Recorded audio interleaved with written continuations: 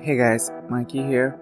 So in my last video I showed you how to locate, subset and download GEDI LiDAR data for your study area. However, I later realized that I didn't show you how to download multiple granules at the same time. If you remember, last time we found that there were 3 NASA GEDI granules available for our study area, and in that example I showed you how to subset one GEDI granule.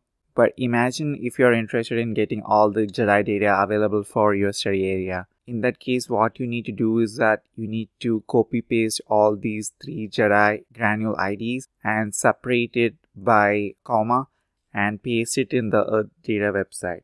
Once you have done that, you can follow the same steps as I have mentioned in the previous video.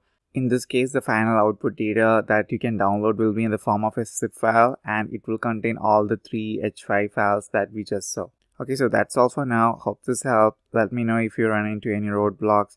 The link to the previous video for locating LiDAR data will also be included in the description section, and I'll be uploading video on how to clip areas based on shapefiles in a bit. So stay tuned. Ciao.